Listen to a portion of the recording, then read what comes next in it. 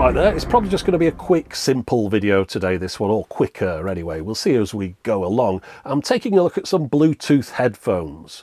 These are headphones that have been suggested to me as something I should take a look at many times over the years, and I've finally got some in. They're meters. These are headphones with a VU meter in them. Yeah, kind of pointless and gimmicky, I know, but a lot of people suggested I should look at these, so I am doing. However, in the past, when I thought about buying them, they were very expensive. These ones I did all right with, but it was earlier on in the year when I bought them. Let me just tell you, if I look on Amazon today, 310 quid in the UK. I mean, you can get them £250 elsewhere, but, you know, it's expensive, isn't it, for a set of Bluetooth headphones from a kind of off-brand in a way. $217 in the USA on Amazon today. But earlier in the year, when I bought these, $108 in the US. Over in the UK, they were still way too expensive. So what I did, I took advantage of importing from Amazon US to the UK. Cost me a total of £111. And today on Amazon, they would be 310 quid. Definitely not worth 310. Maybe worth 111. One of the things that's put me off them when I've seen them in the past, though, even other than the price, has been they look really chunky. So, I mean, they look like they come out a long way. They're very careful on all the pictures, or most of the pictures, to sort of shoot them side on. But if you were to put your head the other way around, it might look like you got a couple of cans of beans on your head. One thing I wanted to point out, though, I was trying to look back as to when I first heard about these, and it turns out there was a chap in 2016, almost 6 years ago to the day that you'll be watching this, Jean-Philippe. He emailed me to say he'd stumbled across these and he thought I might be interested in taking a look at them. Now, back then they were wired. These are Bluetooth, but it was the same idea, like a wired headphones with a, you know, VU meter in them. Now, I looked on Amazon as well just to see when they first started advertising them or selling them. Back in April 17 they appeared there, but Amazon, you can always rely on the questions there to give you a bit of a chuckle. I don't know if this is deliberately stupid, but here's the question. Is it possible for the headphone user to see the VU meter whilst listening? Well, unless you've got eyes like a gecko, and then even then I'm not sure it'd be possible. I mean, who thinks they can see their ears? Maybe it was just a joke, but I don't know. People were answering them and saying you could use mirrors and stuff.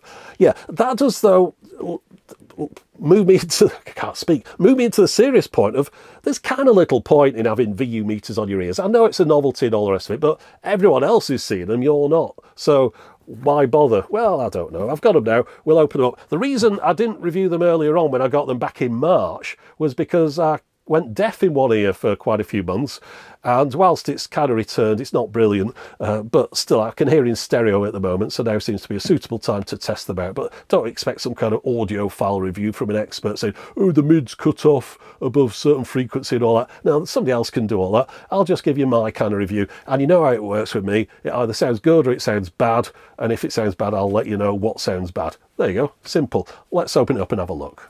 I'll just show you what I mean about the flattering pictures. You see, it looks all right there, doesn't it? And this one on the side, that looks fine as well. But look at this one on the back.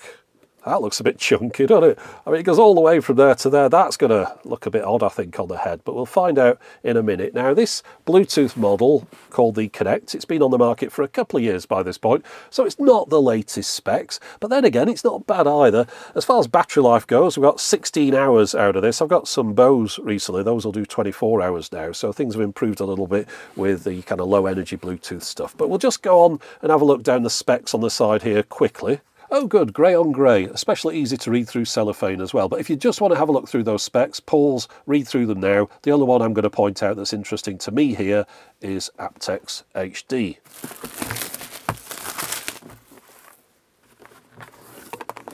Right, well on the left here, it tells me what's in the box. So we get the headphones, a USB charging cable, USB to jack listening cable, a stereo cable, 3.5mm plugs on the end, carrying case, warranty card, user manual, sticker, and cleaning cloth.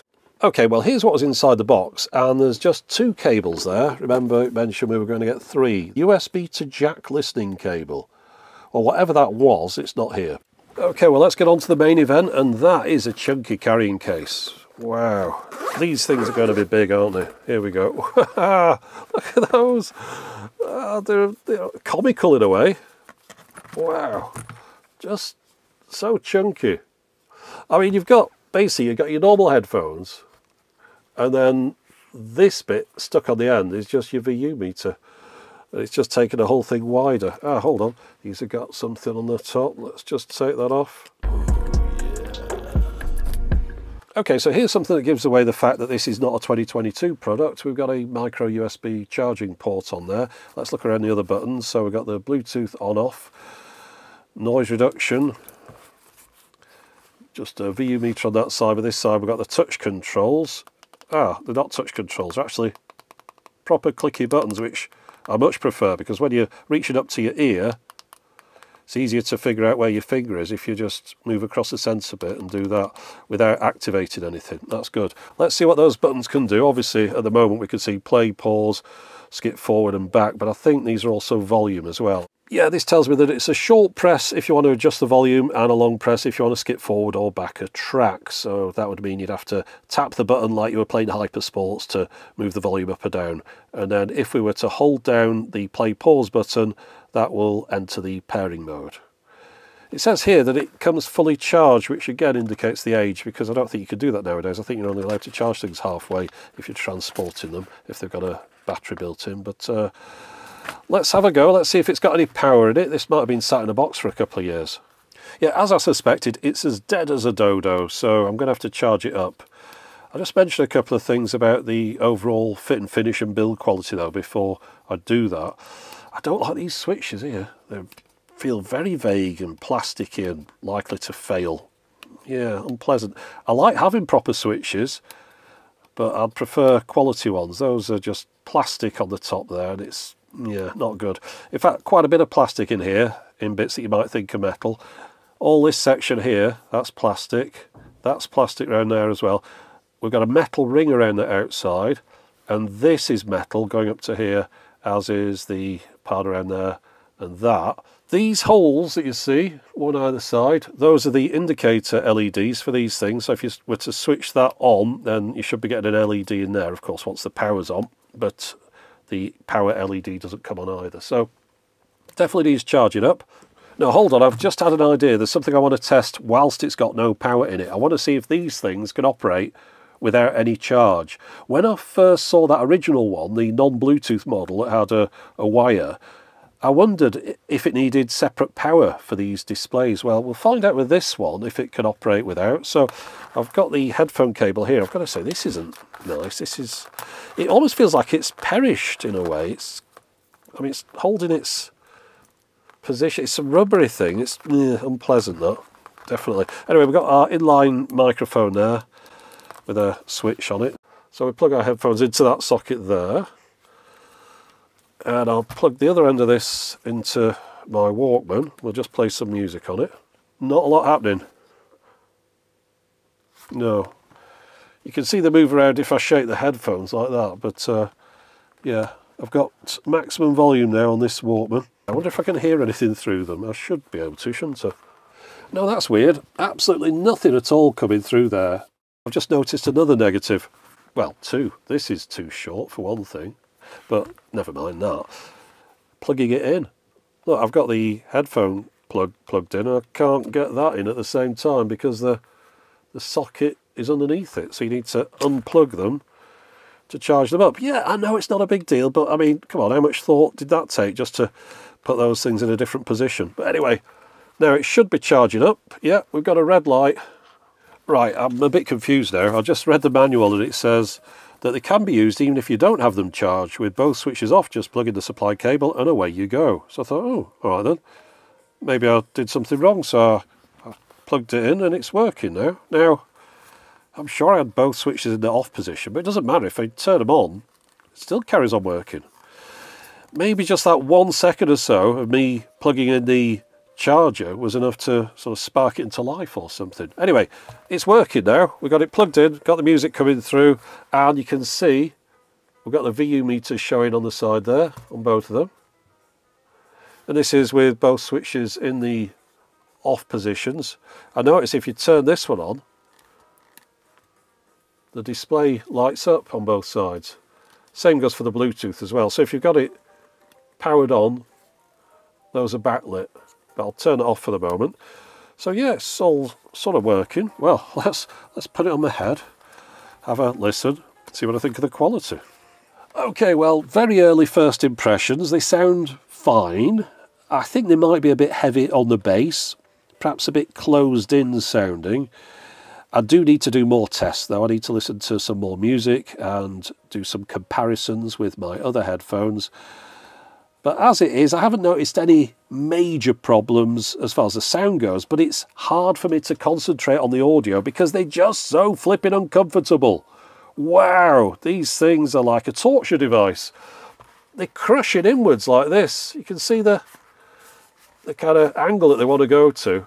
Now, I've got a big, stupid melon head, which isn't great for anything like this, but even, I mean, if you just try and put them straight on a head there, that's quite a lot of pressure I'm exerting to get them out to that position. They really want to crush inwards.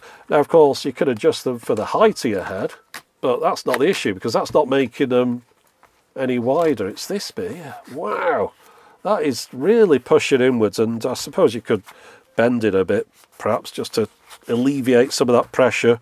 But at the moment, that is a big problem. All right, well, I'm just going to charge them up as well because I want to listen over Bluetooth later. I'm still not sure whether it's properly charged up. So let me take that out of there. Brilliant idea. And charge them up, and then I'll do some more listening later on. But while it's charging, I just want to mention there's something I've seen in the manual here that might be a little bit revisionist, but it does indicate that there might be a use for these displays on the ears rather than just showing off. There is a purpose behind them.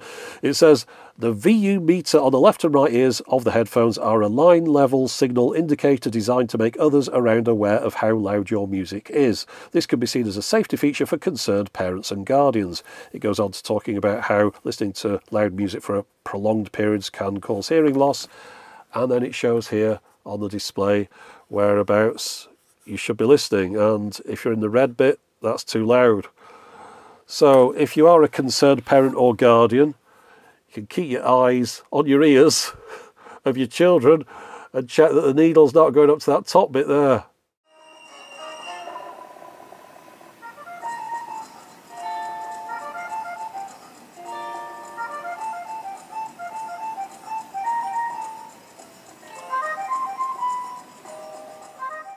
Okay, it's time for some listening tests. I'm going to start off wired on this round, and we're going to compare the meters against the Sony WH-1000 XM3 and the new Bose Quiet Comfort SE. Well, that was an utterly pointless thing to do because they all sounded fine. You can see why I don't review headphones. My hearing just mustn't be good enough for it because they all sounded all right. I didn't notice any problems with any of them. If I had to kind of get all picky, and I don't know if this is my imagination or not, I'd say that I prefer the Sony a little bit, seem a bit kind of warmer, a little bit less harsh. These are a tiny bit sibilanty, maybe harsh in some of the vocals, but I'd put the Bose perhaps third place because you have to really turn the volume up to a lot higher on the output of the device, and they just sounded just perhaps a little bit closed in or something. But you know what, on a different day I'd get a different opinion on these, and if you ask someone else they'd have a different opinion. None of them are twice as bad as each other or twice as good. They're all right. Let's try it on Bluetooth now though. We'll see if we notice any difference at all on Bluetooth. I've kind of got a feeling now that I probably won't do, but we'll find out. Let's start with the meters. Okay, now I don't know if this is down to the Bluetooth or if I'm just getting more familiar with the differences between them, but I'd say the Sony is definitely warmer, this one's somewhere in the middle, the Bose are a little bit thinner, perhaps slightly metallic sounding even. I prefer listening to the music on the Sonys above all, but these put up a good fight as well. As far as noise cancellation goes though, completely different. I don't know if it's even working properly on this. I don't know if it's faulty. The number of times I review things and people say, oh, yours is faulty. Maybe this one actually is, because when I turn on the noise cancellation, all I'm getting is a little bit of a kind of buzz sound layered under the audio, and it doesn't really seem to be doing anything much at all as far as the noise being cancelled. It just makes the music a bit thinner sounding as well. The bass seems to disappear. So, yeah, noise cancellation not working. So comparing these two, I was testing this by putting my iPad here, playing a podcast in the background, The Sonys don't have as good a noise cancelling as the Bose. There's not an awful lot in it, but I could put the volume up a couple more notches and still not hear it on the Bose, but it's not night and day again, it's not a massive difference, and that's the whole thing with these. You'd be happy with any of them as far as the sound quality goes. That's not an issue, it's more to do with the build quality and the comfort. And as far as that goes, well, I always find Bose the most comfortable of all. The Sonys are fine as well. These, no, couldn't wear those. Now, just for the sake of completeness, I should mention there is an app. It's available for iOS or Android, and once connected up with your headphones, it should allow you to adjust the equalization and the colour and intensity of the VU meter backlight. Unfortunately, it didn't work for me. Even though my phone is connected up via Bluetooth, when I go into the app doesn't recognise the phone's connected. It really isn't of a concern to me, though. I wasn't planning on using any of these features. In fact, in the past, whenever I've installed headphone apps on my phone, I tend to forget I've got them and I just use the headphones with the stock settings. Right, finally, let's do the fashion show. So I'm going to start off with something normal. Got the Sonys here. There you go. Don't I look cool? Like Princess Leia. Right, okay, first one. We'll keep things normal again. On with the Bose, I'm sure these look much the same as the Sonys. A little bit smaller, I think. Yep, all right. Got the idea. Are you ready for the for the main event? Here we go. It's hard to see the left and right on these. That is a problem. It's only etched in the plastic there, black on black. But here we go. What do you think of that? Is this what you want to look like when you're walking around? I mean, maybe it is. I'll say as far as noise cancellation goes, we mentioned the electronic stuff is something not right. But as far as the ear cups, they're doing a good job because it's just squashing my head so much. I am getting used to the discomfort a little bit. I don't know if I could wear them for a long amount of time, though. I really do feel like I'm underwater with those. Yeah, it's that kind of pressure thing. Let me just go back to these again because I didn't feel like that. No, you see, those just feel like I could wear those all day, I think. And then finally back to the Sonys. Yeah, again, those are all right.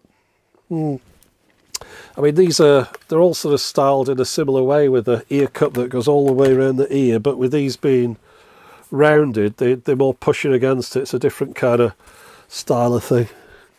Yeah, it's definitely pushing my ears, that, and also my glasses are moving as well. So yeah, that was the meters. Well, people wanted me to look at them. I've looked at them. What do I think of them? Yeah, not great. Not really my cup of tea, I don't think. Yeah, I do like VU meters, but I like to look at them. I don't want to carry around for other people to look at. I wouldn't recommend the meters just because of the cost of them. And the noise reduction, if that is the noise reduction working, is absolute garbage. As far as these two go, I mean, my Sonys are a few years old now. I mean, that's the thing, they've upgraded these a couple of times. Why bother? They sound fine. The Bose, the Quiet Comfort SE, I believe, is the QC45 just rebranded, because when I connect it up to my phone, it thinks it's a QC45. So again, that's like just a last year's model. But yeah, you go and get yourself any of these, get them in a sale or something, get last year's model, you'll be just as happy as you are with this year's. So yeah, that's my advice. Don't spend too much on your headphones because they're all right. There you go. That's not a proper tech review, is it? But that's it for this one. That's all I've got to say. As always, thanks for watching.